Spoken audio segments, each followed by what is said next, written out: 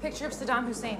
So what? So he makes art about serial killers. So what? Is he the first? What is all this stuff? What do you mean? They're plaster casts. It's his studio. So... Is this supposed to be a mask of you?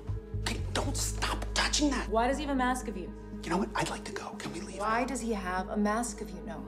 It's for his art. It's his new project. He's making masks of his friends and then taking photos dressed up as them. But why is he doing that?